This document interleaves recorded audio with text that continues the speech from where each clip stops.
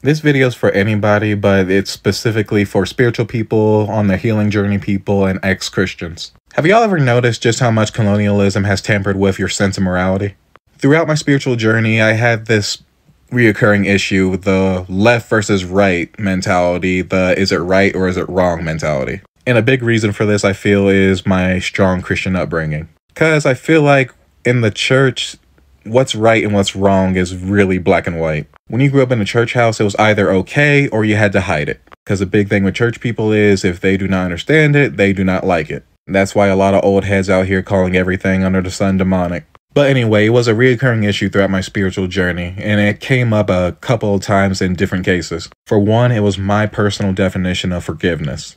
Two was my ideology. Do I want to stick to my leftist ideals and take heed to how reality is? Or do I want to learn how to love everyone and overlook their flaws and let go of this internalized anger I have towards ignorant people? Three was forgiving myself. Like, it was acknowledging my flaws, what I've done wrong, and whether or not I want to keep that weight on me versus do I finally forgive myself and let it go. So fast forward, after some circumstances, I learned something really important. It was kind of weird how something so simple was such an important lesson for me. Two things can be true at once. Going back to forgiveness, and my circumstances, it was whether or not I wanted to carry out a relationship with my estranged family. All the factors were going through my mind, how much grudge and resentment I was holding, what they've done to me, what I've done to them, what I've said, my regrets. So the big takeaway was, okay, so you really did your best with me. Your best was kind of shit sometimes, but you were doing what you knew. You were doing with what you had. All these factors just come in with my family. It was colonial Christianity's effect on the black community. It was the toxic hypermasculinity of the black community they enforced on me. It was actually a strong sense of anti-blackness as well. So I had to learn how to understand all these things and the things that they were dealing with and their demons that they were fighting. But at the same time, I could acknowledge how they hurt me, a child, and how I never really received closure for that. And how I never really felt a sense of actual love, genuine love, unconditional love. And I was stressing out so bad because I thought I needed to come up with an answer, and I felt so childish because I'm like, it's been 3 years, why am I still so bent out of shape about this? And the universe sent me a dream. Now, I can't really remember the first part of the dream. I always remember an important part about it, though. So in a dream, I knew I was being chased by zombies, and by the time they finally caught me, the dream faded to black. But it didn't end. I could hear them gnawing on something. I could feel their teeth all over my body. And then finally my alarm woke me up, and by that time I had to go to work, and I didn't really have time to really interpret what that dream meant, but I sort of pieced it together soon after. Something was eating me from the inside. I figured this out by the time I got to the bus, and out of nowhere, the first thing I did was text my mom, and I cursed her out. Now, I was unsure about this at first because I'm like, this is not really the spiritual thing to do. But then I thought on it, and I'm like, my whole life I was taught to be the bigger person. Me trying to figure out all this information, me reading books, me reading articles, me trying from the time I was a child to a young adult with them. That was my definition of love. That was my definition of forgiveness. Me cursing out my emotional abuser growing up, the weight that it lifted right then and there, it was crazy. And the thing is, I couldn't even find it in me to feel bad about it. Because then I also realized when I was younger, I used to have these anger issues whenever someone tried to cross me, whenever someone belittled me, whenever someone came at me sideways. It was always so hyper aggressive, and I verbally destroyed them. Like there was no chill inside of me, and I went from 0 to 80. And I realize now the reason for that is because I was never able to curse her out because I was afraid of being punished. I was afraid of being homeless because I knew these motherfuckers were about to kick me out as soon as I did it. That's what I've been missing this whole time. That was my version of healing, and it was hilarious to me because my ideal spirituality never included cursing someone out. And that led over to my leftist ideology.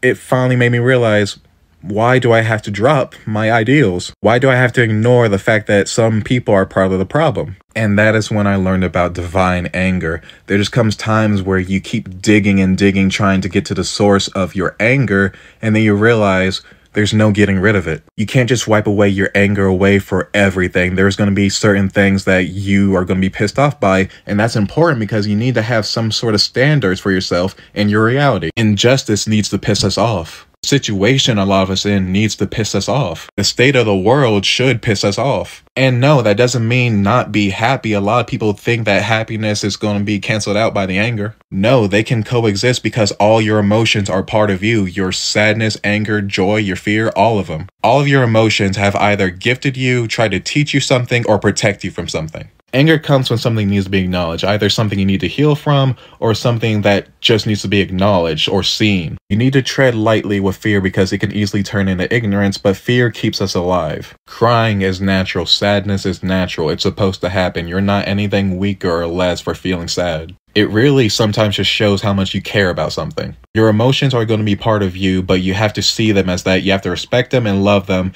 but you have to just look at them and say, I love you, but you're not going to overpower me. I'm behind the driver's seat. You can stay here with me, but I'm in charge. This was the biggest mindfuck for me. You know what they meant by feel your emotions? They literally meant feel your emotions. Like when I'm angry, I feel a little pressure behind this area of my face, and I just stand there and I feel it, and it eventually just fades away. And I'm like, this whole time, they meant that shit literally. People be like, stop intellectualizing your feelings. I'm like, and when I got here with my feelings, I finally put the nail in the coffin with this one because of something I've been working on for the last 3 years. I could finally just say, I've made mistakes. I've said things. I've done things. I've hurt people.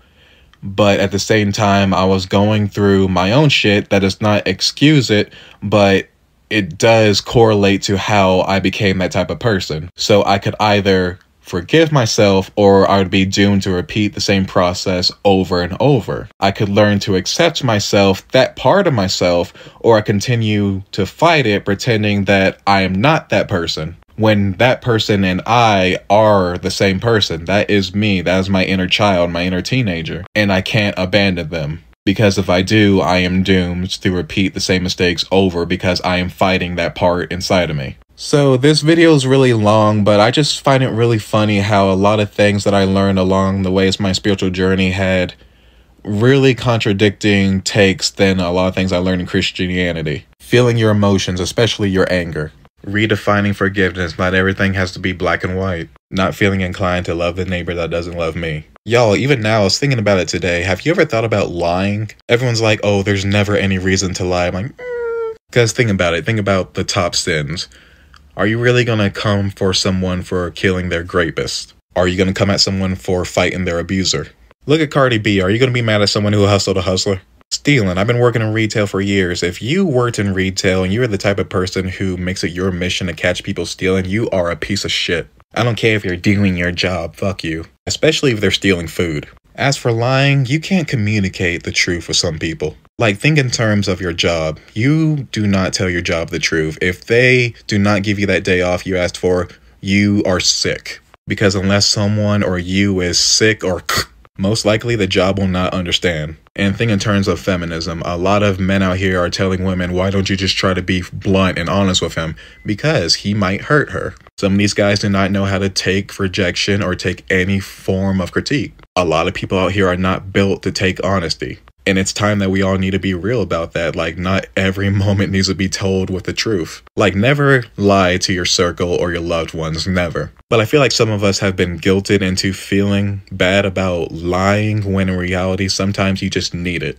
And that's what I mean. I feel like this pseudo-spirituality, Western science spirituality is really fucking, or used to fuck with my sense of morality. Because again, nothing is black and white. There's always going to be certain case scenarios, and a lot of people can be like, well, how do you define? I'm like, it should really be obvious. I don't know what y'all really want me to say, like the cases of stealing, the English Museum, the British Museum, whatever. Cases of lying, when your lie hurts someone. Whenever the lie is not looking out for your protection or your well-being. This video is long as fuck, and I apologize for that, but I hope someone relates.